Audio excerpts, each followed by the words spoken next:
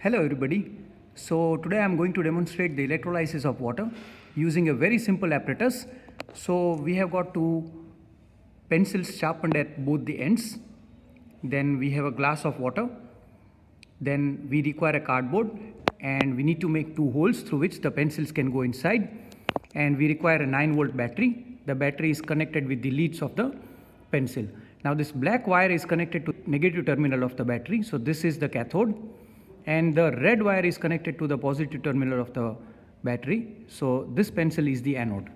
Now as you can see that pure water is a bad conductor of electricity. So I have added some good amount of salt inside this, and you can see the bubbles have started to come out. There are large number of bubbles coming out from here. That means these bubbles are of the hydrogen gas. And very less number of bubbles are coming out from here. Please don't look at the bubbles which have settled on the graphite, but the bubbles which are coming up, rising up, they are very, very small and hardly visible, but less number are coming up. You can see over here, but it is very much visible that large number of the bubbles are coming out from here. So this is the hydrogen gas and this is the oxygen gas. So hydrogen gas is emitted at the cathode and the oxygen gas is collected at the anode. So very simple setup, as you can see by yourself. Volume of hydrogen and the oxygen coming out is 2:1. So let's try to understand that. So now after seeing the demonstration, let us learn about the equations that are related to the electrolysis of water. So we know that pure water is a bad conductor of electricity. It will not allow the electric current to pass. So we add some amount of salt, and instead of salt you can also use dilute acids. So we can also use sulfuric acid or any other acids.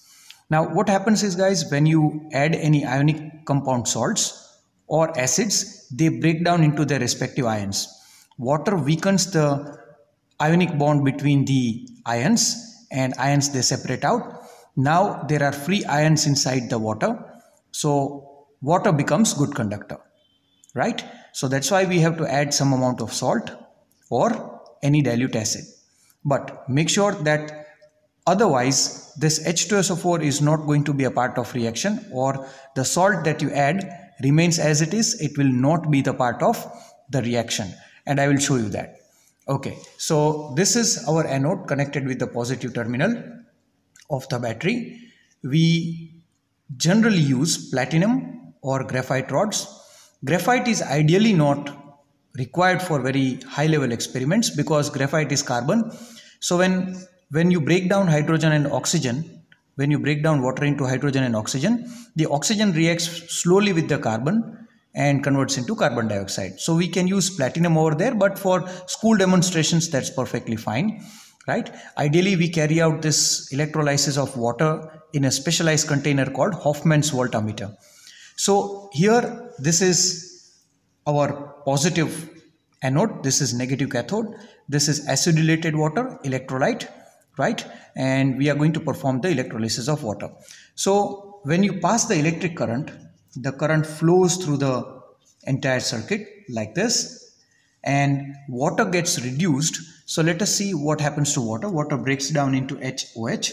Always remember, guys, you have to write water as HOH. OH is hydroxide ion -1. This is hydrogen +1 ion. So anyhow it is H2O only. So H2O can be written as HOH. So H2SO4 can also be written as, when you pass electric current or the moment you add acids into water, the acid breaks down into hydrogen ions and sulfate SO4 -2 ion. But there are two atoms of hydrogen, so you will basically get 2 hydrogen ions and 1 sulfate ion. Now there is going to be 1 hydrogen ion and 1 hydroxide ion when one water molecule breaks up when you pass the electric current, correct? Now inside this water, so now we have H plus ion and OH minus ion, as well as these two as well. But as I said, that I'll show that these two are not going to be the part of the reaction. So if one water molecule breaks, I will get one H plus ion and one OH minus ion. Now I know that H plus ion is positive, so it will go to the cathode, and OH minus is negative, so it is going to go towards anode. Right, guys? So this OH minus ion will gather at anode. So whatever happens to OH minus ion, it is happening at cathode. So under the reaction at cathode, I am going to mention OH minus 1, and whatever happens to H plus 1 ion, it happens at cathode, because this positive ion is going to get gathered at cathode, because negative is going to pull the positive.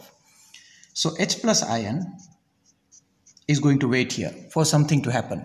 Now always remember, people, that the negative ion will lose electron, positive ion will gain electron. And always remember, at anode oxidation takes place, and at cathode reduction takes place.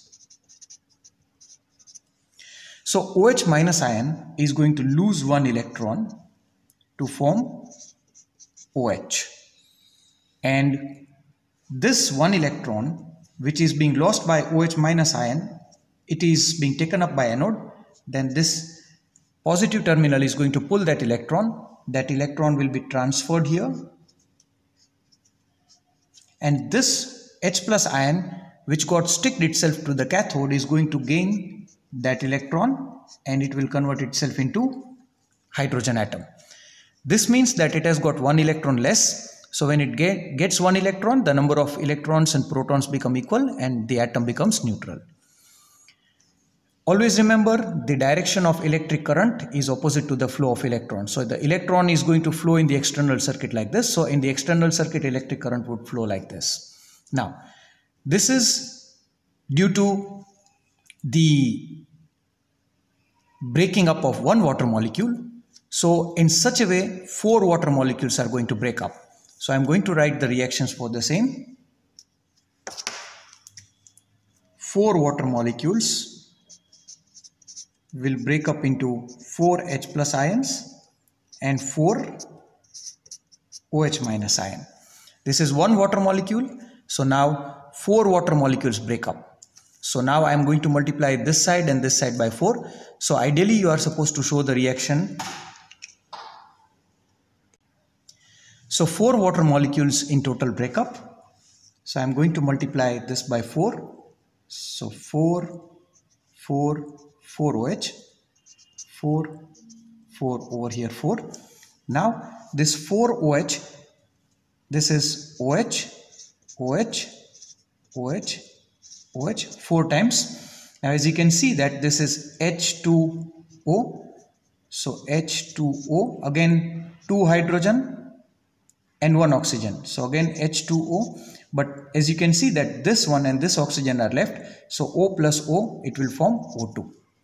So finally 4 OH will form 2 water molecules, and 1 molecule of oxygen gas would be released. And as you can see that oxygen would be released at anode, and over here 4H, so H, H, H, H. So 2 hydrogen will combine together to form H2. These two will form H2. So finally you will get 2 hydrogen molecules over here. So this hydrogen gas would be emitted at cathode.